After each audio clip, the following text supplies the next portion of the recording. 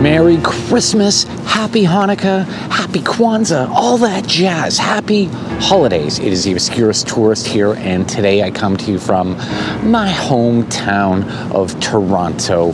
And today I wanted to bring you a special holiday horror episode, because in this city of the Six, the Mighty Six, Toronto, one of the most classic horror Christmas hybrid movies was filmed. Yes, I don't know if there are many, but this one is a stake-true classic. It is Black Christmas, filmed in 1974 and filmed entirely here in Toronto. So I want to show you some filming locations here because there aren't many, but luckily, after all of these years, all of them are still standing.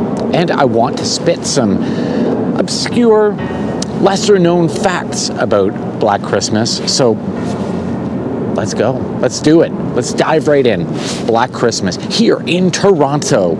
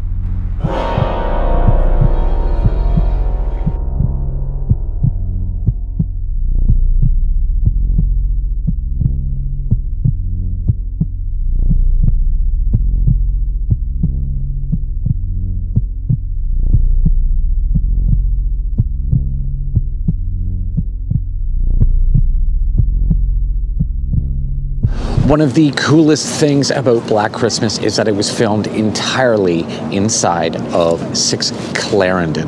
And this adds a lot of levity and so much authenticity to the movie as a whole, and just gives it that extra creepiness.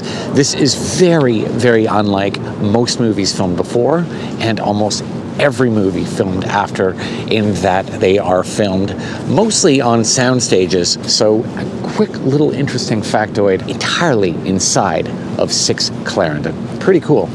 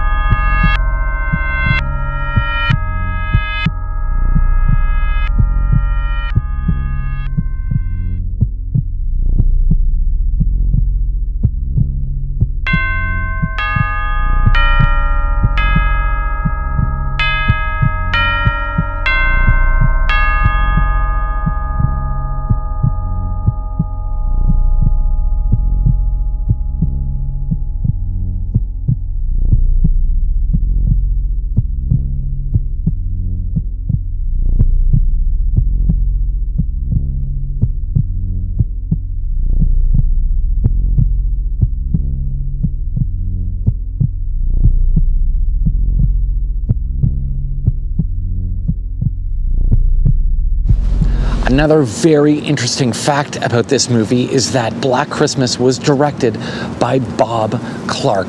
Don't know who Bob Clark is?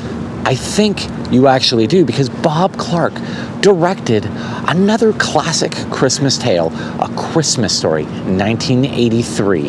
In fact, A Christmas Story writer Gene Shepard was asked to have it adapted to screen many times, but turned it down. It wasn't until he saw Black Christmas that Gene Shepard finally agreed and wanted Bob Clark to bring the story to life. Pretty neat. Black Christmas actually began its life as a screenplay by Roy Moore titled The Babysitter, which riffed on the now familiar urban legend of a babysitter tormented by a killer who turns out to be making phone calls from inside the house. Pretty creepy.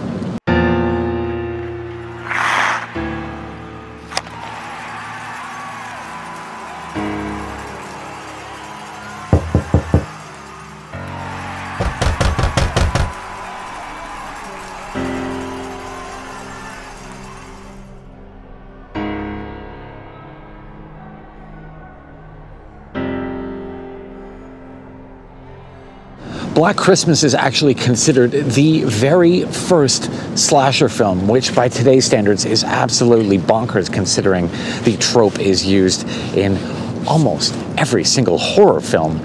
But he also introduced the idea of not showing the audience the killer, which again, but at the time, unique. Olivia Hussey, who played Jess Bradford in the movie, took the part in part because she was informed by a psychic that she would be involved in a movie in Canada that would make a lot of money. Pretty good reason to take a part, I suppose.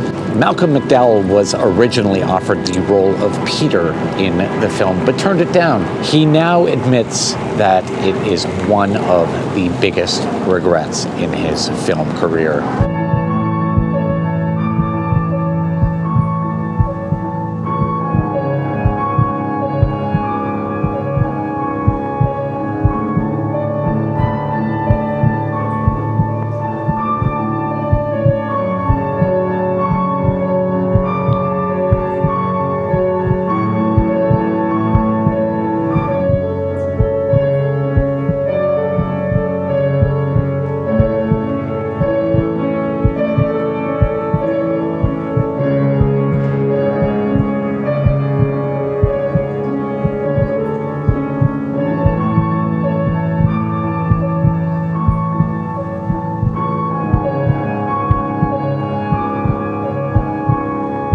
Legend Bette Davis was initially asked to play the role of house mother, Mrs. McHenry. Ultimately, though, Davis turned it down, and the role instead was played by Marion Waldman. Comedy legend Gilda Radner was originally cast to play Phil, but just a month before filming was set to begin, Radner was cast on a new television show, Saturday Night Live. Another screen and stage legend filled her shoes, however. Andrea Martin played the role of Phil, and the rest is history. Hello? Black Christmas, under the title Stranger in the House, was set to make its network television premiere on January 28th, 1978. But just 2 weeks earlier, the Chi Omega house was the scene of a double murder, which, as it turns out, were committed by infamous serial killer Ted Bundy. NBC, out of respect, aired something else in its place. Believe it or not, Black Christmas actually inspired John Carpenter to make his Halloween series. Pretty cool.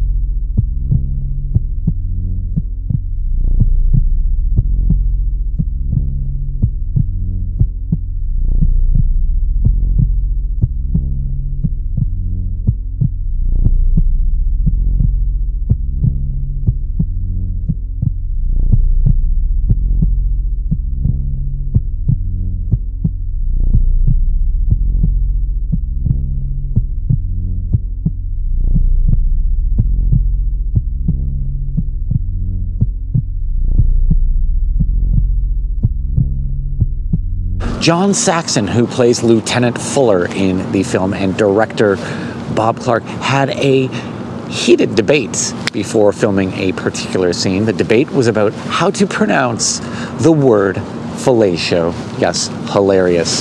Saxon thought the word was pronounced filatio, and Clark had the hard A idea in his head of fellatio. Clark, however, won out on the debate, luckily, because that is actually the right pronunciation of it.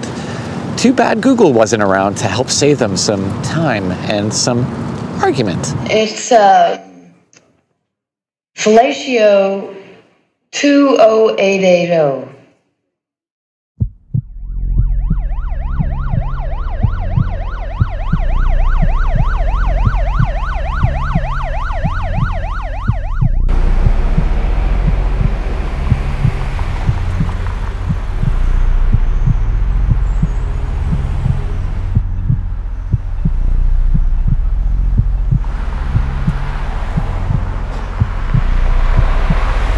Really hope you enjoyed this episode here in my hometown of Toronto. I love filming things when I'm around, when I'm back home, and I've been wanting to do this one on Black Christmas for quite some time. Finally had some time, and I really hope you enjoyed the sights and sounds and a little bit of trivia, some odd tidbits about Black Christmas. For now, it is the Obscurist Tourist saying so long, take care of yourselves, stay beautiful, and until our next weird adventure, see you later. Going through Soldier's Tower. This building is still absolutely amazing.